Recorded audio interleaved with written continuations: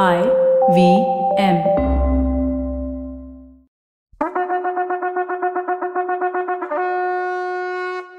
வணக்கம் மக்களே, happy 7th anniversary to IVM podcast. இந்த 7 வருஷ பயணத்துல பல சுவையான சுவாரஸ்யமான பாட்காஸ்ட்களை IVM பாட்காஸ்ட் நமக்கு கொடுத்திருக்காங்க. கடந்த 3 வருடங்களா கதை பாட்காஸ்ட் அவங்களோட சேர்ந்து பயணிக்கிறதுல பெருமை கொள்ளுது. இனி வரும் வருடங்கள்ல அவங்க பல சிறப்பான பாட்காஸ்ட்களை நமக்கெல்லாம் கொடுக்கணும்னு சொல்லி உங்க கூட சேர்ந்து நான் அவங்கள வாழ்த்துறேன். நன்றி. இந்த எபிசோடோட டைட்டில் மண்டையில இருக்க கொண்டே மறந்துட்டியே. அழகான பொண்ணு ஒருத்தி உதவியாளனோட அம்சமா ட்ரெஸ் பண்ணிக்கிட்டு அங்காடி தெருவில் நடந்து வரும்போது அங்காடி தெருவோட இறுக்கமே குறைஞ்சு சீனே மாறிச்சு. எல்லாரும் அவளை எப்படி அட்ராக்ட் பண்றதுன்னே பார்த்துட்டு இருந்தாங்க. அவளோட கண் பார்வை தம் மேல விழுந்தா போதும்னு நினைச்சு கத்தி கூப்பாடு போட்டாங்க. அங்காடியில கடை விரிச்சிருந்த வியாபாரிங்க தன்னோட அங்காடிக்கு வா வான்னு அவளை கூப்பிட்டாங்க. அப்போ ரொம்ப நேரமா கடைக்காரன் ஒருத்தன் கூட பேசிட்டு இருந்த ஒருத்தர் தன்னை கண்டுக்காம ரோட்ல போறவங்களை கடைக்காரன் கூப்பிடுறத பார்த்து கோவப்பட்டாரு. கடலோடி ஒருத்தர் அவர். அந்த பொண்ணு யாரு, வேலை பேசிட்டு இருக்க என்ன விட்டுட்டு அந்த பொண்ணை கூப்பிடுறது நியாயமா அப்படின்னு கேட்டாரு. அப்படி சொன்னவரை கொஞ்ச நேரம் அமைதியா இருங்க அப்படின்னு சொன்ன கடைக்காரன் அந்த ரோட்ல போற பொண்ணை கூப்பிடவே முயற்சி பண்ணிட்டு இருந்தான். ஆனா அவ இவன் குரலை பொருட்படுத்தாம போய்கிட்டே இருந்தா. அவ பாட்டுக்கு போயிட்டு இருந்தா. அவ நிறைய கடை தாண்டி போனதும் திரும்பி இனி வரவே மாட்டா அப்படின்னு தெரிஞ்சதும் தான் முன்னாடி நின்ன கடலோடி கிட்ட என்ன சொன்னீங்க அப்படின்னு கேட்டான் வியாபாரி. உன்கிட்ட வேலை பேசிட்டு நான் வேற ஒரு வியாபாரி கிட்ட போய் எல்லாத்தையும் வாங்கிட்டு போனா நீ எப்படி வருத்தப்படுவேன்? அது மாதிரி தானே எனக்கும் வருத்தமா இருக்கும். நான் பேரம் பேசிட்டு இருக்கும் போதே நீ வேற ஒரு பொண்ணை வியாபாரத்துக்கு கூப்பிடுற, இது நியாயமா அப்படின்னு கேட்டாரு அந்த கடலோடி. நீ எந்த நாட்டுக்காரன் அப்படின்னு கேட்டான் வியாபாரி. நான் உறையூர்காரன் அப்படின்னாரு அவரு. உன்னோட என் தொண்டை தண்ணி வத்த வத்த மணிக்கணக்குல பேசி வியாபாரம் பண்றதை விடவும் அந்த பொண்ணோட அழக பார்த்துக்கிட்டே வியாபாரம் செஞ்சா 1 வாரம் வருமானத்தை ஒரே வியாபாரத்துல வாங்கிடுவேனான்னு சொன்னான் அந்த வியாபாரி. ஓஹோ, செல்வம் கொழிச்ச இடமோ அப்படின்னு கேட்டான் அந்த கடலோடி. ஆமா அப்படின்னாரு அந்த வியாபாரி. எந்த அளவுக்கு அப்படின்னு கேட்டான் இவன். அவ கண்ணு அளவுக்கு அப்படின்னா வியாபாரி. யாரவ அப்படின்னு கேட்டான் கடலோடி. நித்திலவல்லி அப்படின்னா அந்த வியாபாரி. ஓ, பாழி புகழ் நித்திலவல்லி இவதானா அப்படின்னு கேட்டான் அந்த கடலோடி. ஆமான்னு சொல்லிட்டு அந்த நித்திலவல்லி போன பக்கமே பார்த்துட்டு இருந்தான் அந்த வியாபாரி. அவ போனாலும் அவ வாசனை இன்னும் அந்த இடத்தை விட்டு போகல. அவ வாசனைய மோந்து பார்த்துக்கிட்டே நரைச்ச பிடரி முடிய கோதிக்கிட்டே நின்றுட்டு இருந்தாரு அந்த கடலோடி. அவரை பார்த்த வியாபாரி, கோழியூர்காரரே, கடைசி வேலை சொல்றீங்களா இல்ல இந்த இடத்த விட்டு நகருங்க இல்லாட்டி அப்படின்னா. அவரு உறையூர் சொந்த ஊர்னு சொன்னார் இல்லையா, அதுக்கு கோழியூர்னு இன்னொரு பேரும் உண்டு. இடத்த விட்டு போங்க அப்படின்னு வியாபாரி சொன்னதும் சரி சாயந்தரம் உங்களை பாக்குறேன்னு சொல்லிட்டு கிளம்பினாரு அந்த கடலோடி. கொண்டு போற பணத்தோட அப்படியே திரும்பி வந்தா பார்க்கலாம் அப்படின்னு கிண்டலா சொன்னான் அந்த வியாபாரி. அடுத்த ஆளை பார்க்க ஆரம்பிச்சான் அவன். அந்த பாழி அங்காடியில நிறைஞ்சிருந்த பல பேர் கண்ணுங்களும் ஒரே நேரத்துல தன்னை மாத்திரமே மொச்சாலும் அதை பத்தி கவலையே படாம பெருமையோட ஒய்யார நடையோட போயிட்டு இருந்தா நித்திலவல்லி. அப்போ அவ கூட வந்த உதவியாள் தேவி, ஒருத்தன் உங்க பின்னாடியே பின்தொடர்ந்து வந்துட்டே இருக்கான் அப்படின்னு சொன்னான். கடல் கடந்து போய் வியாபாரம் பண்ணி பணம் சேர்த்திருப்பான், அதை என்கிட்ட பறி கொடுக்கறதுக்கு பின்னாடி வர்றான். அவனை பத்தி கவலைப்படாத, இன்னும் கொஞ்ச நேரத்துல அவனே அறிவு வந்து திரும்ப போயிடுவான் அப்படின்னு சொன்னவ கோட்டையை பார்த்து போயிட்டு இருந்தா. இன்னும் ஒரு அரை நாழிகை நேரம் போயிருக்கோம். அப்போ நித்திலவல்லி கூட வந்த வேலையாள், தேவி இன்னும் நம்மளை பின்தொடர்ந்துதான் வந்துட்டு இருக்கான் அப்படின்னா. பாக்குறதுக்கு ஆள் எப்படி இருக்கான் அப்படின்னு கேட்டா அவ. நரைச்ச பிடரி, செம்பட்ட தலையன், பருத்த உடம்பு, ஆனா நடந்து வர்ற தோரணையை பார்த்தா வாட்ட சாட்டமான மனுஷனா இருப்பாருன்னு தோணுது அப்படின்னா அவன். அப்ப வாட்ட சாட்டமான கிழவன்னு சொல்லு அப்படின்னு சொல்லி சிரிச்சா அவ. அப்படியும் சொல்லலாம் அப்படின்னு அவனும் பதிலுக்கு சிரிச்சான். பதிலுக்கு அங்க அங்காடியில இருந்த முத்துக்களை தோக்கடிக்கிற மாதிரி வெள்ளை பல்லு தெரிய சிரிச்சா நித்திலவல்லி. இன்னும் கொஞ்ச தூரம் போனதும் பூ அங்காடியில இருந்த பூக்கூடைய மொத்த விலை பேசினான். அப்போ அந்த வேலையாள் கிட்ட அந்த கிழமை என்னதான் பின்னாடி தொடர்ந்து வந்துட்டு இருக்கானா அப்படின்னு கேட்டான். வேலைக்காரன் திரும்பி பார்த்தான். அப்போ அந்த கடலோடி மூலிகை பட்டைகள் விற்கிற கூடத்துல நின்னு விலை பேசிட்டு இருந்ததை அவன் சொன்னான். பூக்கு உள்ள வெள்ளி கழஞ்சுகளை கொடுத்துட்டு, அம்மா இன்னைக்கு சாயந்தரம் இந்த பூவை காணமர் செல்விக்கு, அதாவது கொற்றவைக்கு சாத்திடுங்கன்னு சொல்லிட்டு வெறும் கையோட நடந்தா நித்தல. இப்ப அவன் என்ன பண்றான் அப்படின்னு பின்னால ஒரு கண்ணு வச்ச மாதிரியே கேட்டான். உடனே கையில வச்சிருந்த துணிப்பைய கீழே போட்டுட்டு வேலைக்காரன் அதை எடுக்கிறது மாதிரி பாவலா பண்ணி குனிஞ்சு பின்னாடி பார்த்தான். அந்த கடலோடி அவங்கள பார்த்து வந்துட்டே இருந்தார். தேவி, அவன் கண்டிப்பா உங்களை தான் ஃபாலோ பண்ணிட்டு வந்துட்டே இருக்கான் அப்படின்னா வேலைக்காரன். நிச்சயமா அவன் என் பின்னாடிதான் வர்றானா அப்படின்னு கேட்டா நித்திலவல்லி. உறுதியா சொல்றேன் தேவின்னு அவன் சொன்னதும் வேகமா நடந்து போய் ஏத்தாப்புல வந்துட்டு இருந்த கூட்டத்துக்குள்ள கலந்து மறைஞ்சு போனான். அது வரைக்கும் பின்னாடி வந்துட்டு இருந்தவர் பார்வையிலேருந்து மறைஞ்சு போன நித்திலவல்லிய தேடின மாதிரியே நின்னாரு. அவருக்கு முன்னாடி அங்காடி தெரு 3 பிரிஞ்சு போயிட்டு இருந்தது. அந்த தெரு கூடல்ல நின்ன மக்களை திட்டி தீத்தாரு. நித்திலவல்லி எந்த பக்கமும் போயிருப்பான்னு பக்கத்துல இருந்தவங்களையும் கேட்க பயந்தவர் மாதிரி கொஞ்ச நேரம் நடந்தாரு. அப்போ தெரு ஓரமா இருந்த பணங்கள் விற்கிற அங்காடியோட பனையோலை சுவருக்கு பக்கத்துல வந்த கை ஒண்ணு அவர் கழுத்தை தொட்டு உள்ள இழுத்துச்சு. அந்த பனையோலை குடிசைக்குள்ள இழுக்கப்பட்ட அந்த கடலோடி கழுத்துல குறுவாள் ஒண்ண வச்ச நித்திலவல்லியோட வேலைக்காரன், யார் ராணி, ரொம்ப நேரமா எங்களை எதுக்காக ஃபாலோ பண்ற அப்படின்னு கேட்டான். உன்ன நான் ஃபாலோ பண்ணேனா அப்படின்னு ஆச்சரியத்தோட கேட்டாரு கடலோடி. அப்படின்னா நீ என்ன ஃபாலோ பண்ணல அப்படின்னு கேட்டா நித்திலவல்லி. இல்ல, வேற ஒரு பொண்ணை தேடி வந்தேன். யார் பண்ணி, எதுக்கு என் கழுத்துல குறுவாளை வச்சு மிரட்டுற அப்படின்னு கேட்டாரு அந்த கடலோடி. அப்போ தென்னங்கீத்து படல் மறைவுல இருந்து வெளியில வந்த நித்திலவல்லி, என்ன எதுக்காக ஃபாலோ பண்ணீங்க அப்படின்னு கேட்டான்.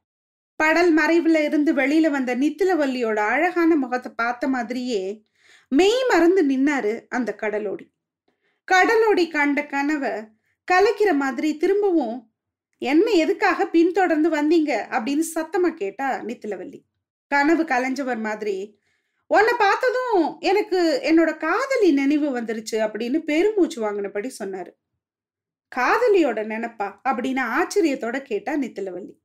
ஆமா, என் இளமை காலத்துல நான் விட்டுட்டு வந்த என் காதலிய நீ ஞாபகப்படுத்திட்ட. கிளம்புறதுக்கு முன்னாடி என் காதலி கிட்ட சில மாசத்துல திரும்பி வர்றேன்னு சொல்லிட்டு வந்தேன். ஆனா விதி என்னை இங்கேயே செர வச்சிடுச்சு. என்னால இன்னமும் திரும்பி போக முடியல அப்படின்னாரு.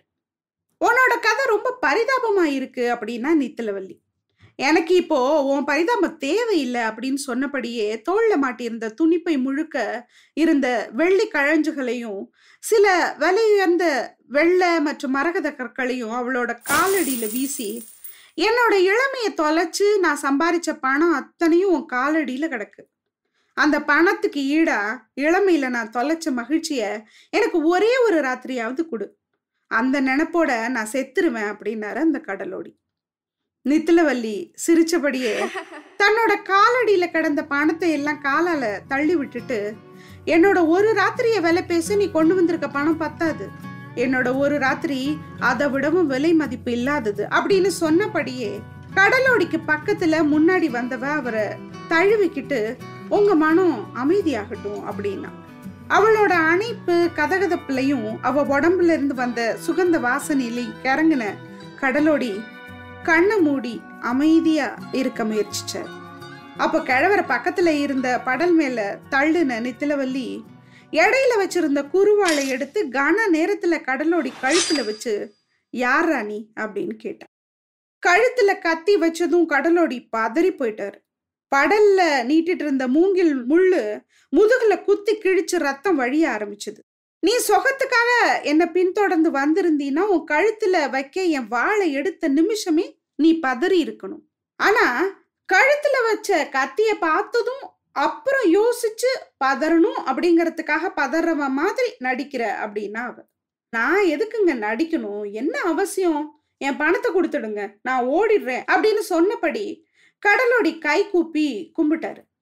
உன்னோட பணம் யாருக்கு வேணும், நீயே எடுத்துக்கிட்டு ஓடிடு. பரத்த குடிகளுக்கு போனா ஒவ்வொரு ராத்திரியும் ஒரு பொண்ணோட இருக்கலாம் அப்படின்னா நித்திலவல்லி. 1000 பொண்ணுகளோட இருந்தாலும் என்னோட காதலியோட சாயல்ல இருக்க உங்க கூட இருக்க மாதிரி வருமா அப்படின்னு சொன்னபடியே கீழ் விழுந்த பையில இருந்து இறஞ்சு கிடந்த வெள்ளி கழஞ்சுகளையும் மரகத கற்களையும் பொறுக்கி எடுத்து திரும்பவும் பைக்குள்ள போட்டுட்டு இருந்தார் அவர். அப்போ அவரை பார்த்து குனிஞ்ச நித்திலவல்லி கடலோடி முகத்துல தொங்கிட்டு இருந்த பிடரி முடிய புடிச்சு கொத்தா இழுத்தா. கடலோடி ஆன்னு அலர்னாரு. அடுத்த நிமிஷம் நீளமா தொங்கிட்டு இருந்த அவரோட பிடரி முடி கத்த அவ கையோட வந்துச்சு. அது வரைக்கும் அமைதியா நின்றுட்டு இருந்த நித்திலவல்லியோட வேலைக்காரன் கையில வச்சிருந்த குருவாள ஓங்குனான். அவனை நித்திலவல்லியோட கை தடுத்துச்சு. தன்னோட வேஷம் கலைஞ்சிட்டதால பய மிரட்சியோட நித்திலவல்லிய பார்த்தாரு கடலோடி. ஏமா அவனை போட்டு தள்ளாம தடுத்த? அவன் யாரு? எதுக்கு உன்னை ஃபாலோ பண்ணான்? ஒன்னும் புரியலையே. என்னவோ நடக்குது, என்னன்னு தான் புரியல. சரி, இன்னும் என்ன நடக்குதுன்னு அடுத்த எபிசோட்ல பார்க்கலாம். அது வரைக்கும் நன்றி, வணக்கம். இந்த பாட்காஸ்ட் ஸ்ரீ வெற்றிவேலின் வெண்வேல் சென்னி வரலாற்று புதினங்களை அடிப்படையாக கொண்டது. அதை தழுவி கவிதா ஜீவாவால் ஒளிப்பதிவாய் மறு உருவாக்கம் செய்யப்பெற்றதே வென்வேல் சென்னி தமிழ் பாட்காஸ்ட். இது போல இன்னும் பல சுவாரஸ்யமான பாட்காஸ்ட்களை கேட்க ivmpodcast.com அப்படிங்கிற இணையதளத்துக்கு வாங்க. இல்ல IVM பாட்காஸ்ட் ஆப்பை டவுன்லோட் பண்ணுங்க. இந்த கதையை பத்தின உங்களோட கமெண்ட்ஸை கவிதாஸ் கதை பாட்காஸ்ட் அப்படிங்கிற யூடியூப் சேனல்லையும் நீங்க விரும்புற மற்ற எல்லா மேஜர் ஆடியோ பிளாட்ஃபார்ம்லையும் பின்னூட்டத்துல பதிவிடலாம். அண்ட் மறக்காம வென்வேல் சென்னி தமிழ் பாட்காஸ்ட்டை சப்ஸ்கிரைப் பண்ணி உங்க நண்பர்களோட ஷேர் பண்ணுங்க. நன்றி.